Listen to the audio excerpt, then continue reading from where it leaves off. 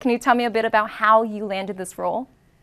I always think of three things when I look for take on a new role. First, how can I work towards my mission?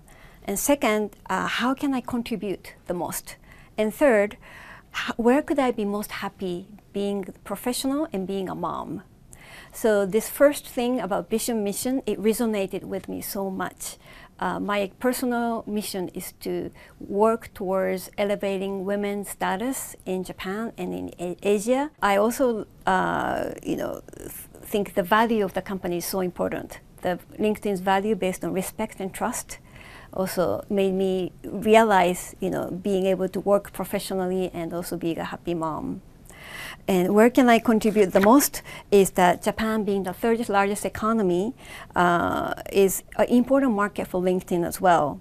And the Prime Minister Kishida just announced the labor market reform based on two things: reskilling and talent mobility, and both of which LinkedIn Japan can help a lot. So we really love to respond to the needs of Japanese companies and professionals, both on hiring and learning, reskilling end as well.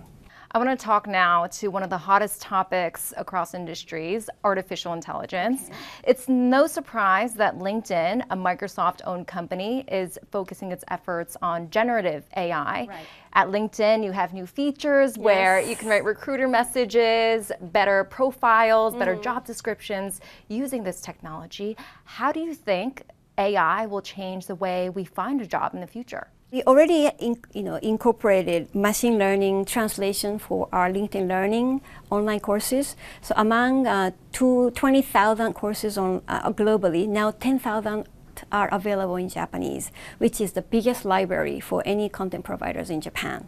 So we are very proud and very excited about this feature.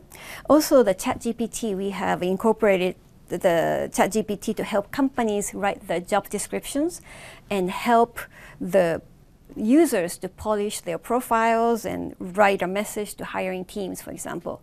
So it's becoming very helpful for more users. So at last check, LinkedIn has about 900 million members worldwide. Japan, at the moment, accounts for about 3 million of that. Correct.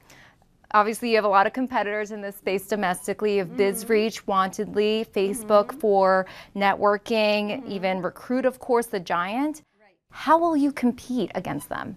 Many Japanese companies used to have lifetime employment.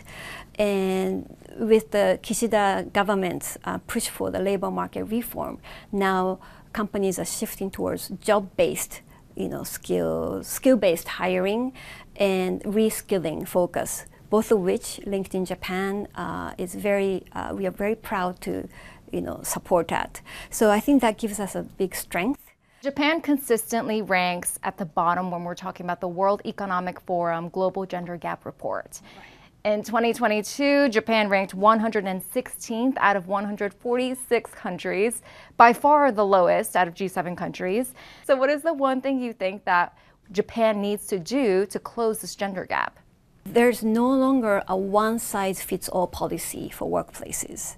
Many people, we just did a research last month on Japanese people, and compared to 20 years ago, across the generations, people value families the most important, not work. And 20 years ago, it used to be work. So the people's mindset have shifted, the values have shifted. Now companies also need to adapt to their employees' value. So they need to provide more flexible ways of working